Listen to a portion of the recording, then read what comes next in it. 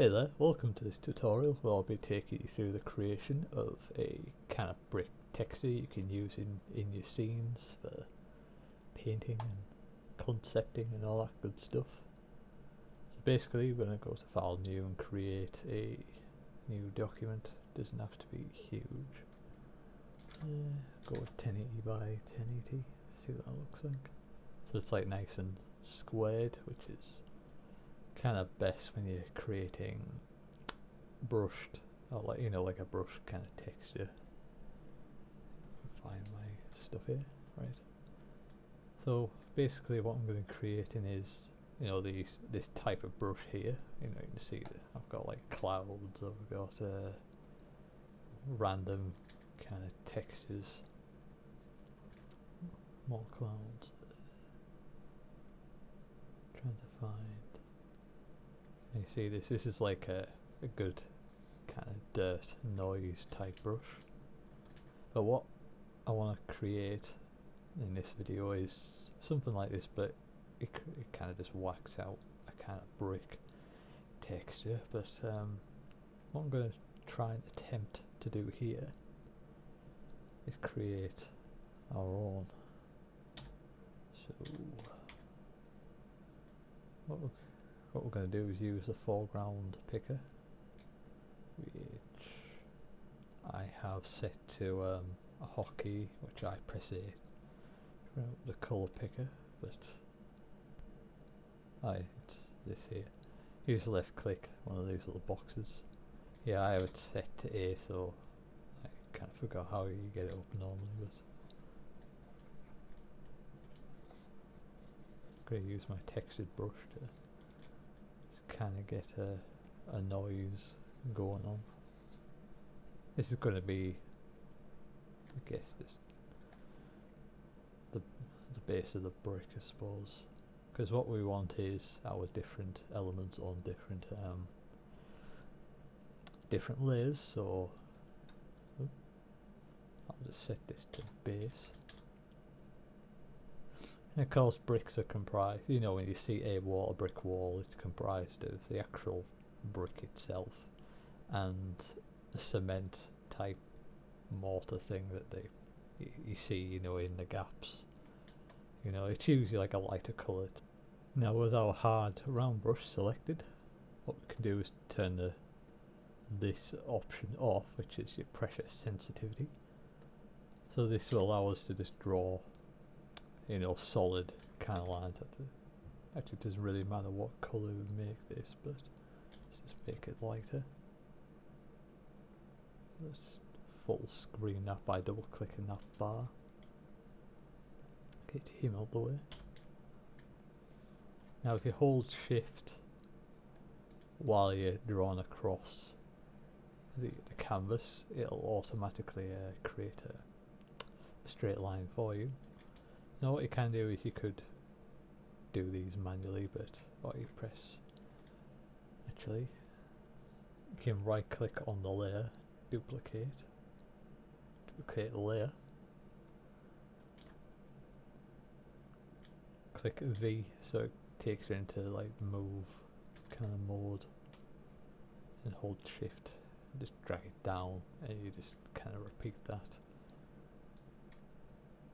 I think I've changed my shortcut hotkey for duplicate layer because I press Control D, but I think by default it's Control Shift D, but I'm not sure on that. You'll have to double check. But you can also duplicate your layer, just right click the layer, duplicate layer, then press V to go into your move kind of tool, which is this like arrow, black arrow thingy. Then what you can do is merge these down by left clicking on this top layer here. Go to the kind of last layer you want in your selection, hold shift, then left mouse click, and it selects them all for you. What we're going to do is hold Control E, and that will merge all of those layers down. And I press Control D to duplicate the layer, but you'll have to find shortcut hotkeys. That was weird.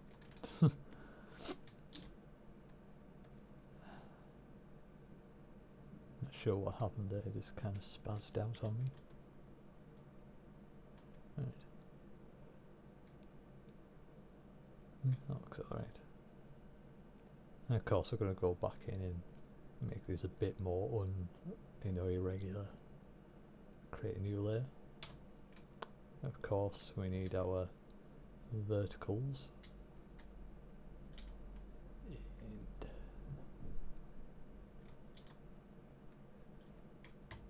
And we'll use the same tactic just by duplicating, bringing these across.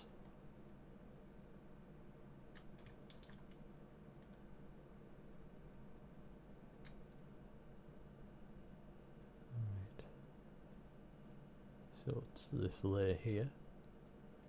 Hold Shift, Control E, and now our vertical lines are all on one layer.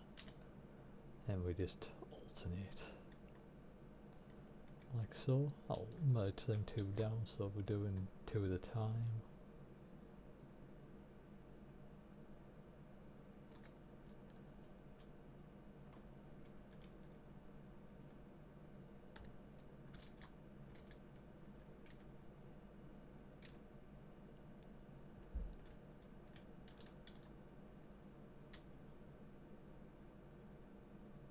So you just continue to kind of like merge them down.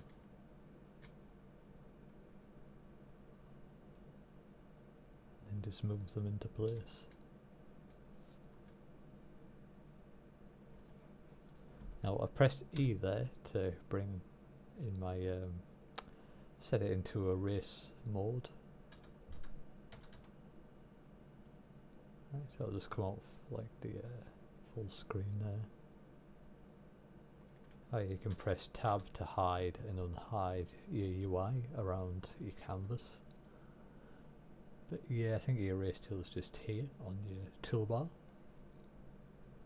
And I'm pretty sure E is the default hotkey. I hope so.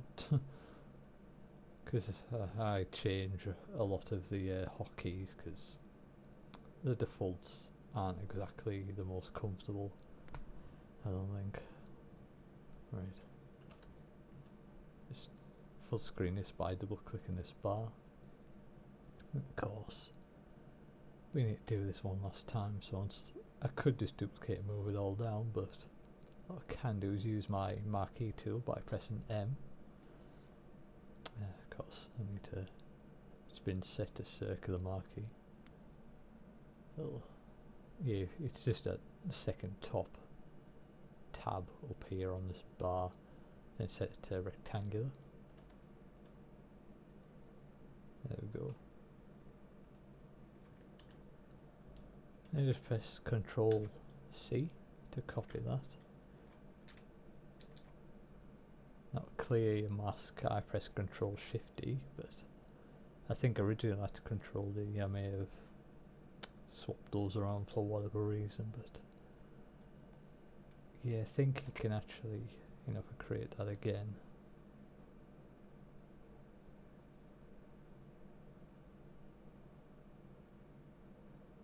It's deselect. So if you create a mask, or marquee mask, all you do is right click in it and press deselect. So if your hotkey is not the same as mine, that's how you deselect that. So I've already copied that selection, so I'll press Control V in order to paste it. Now I've got a bit of that top bit in there, but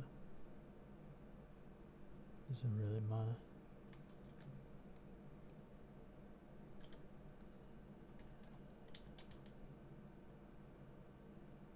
Of course, this doesn't quite fit. Difficult. And stretch that out. Not really bothered about accuracy at this point in time.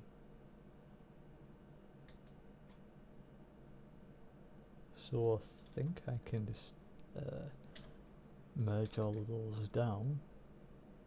And what we have now is, it's looking very basic, but we'll add more detail into this in the next part. I hope this has been useful to you. I'll hopefully get the next part up soon. We'll go into more detail use some like nice text brushes and stuff. So I'll see you then.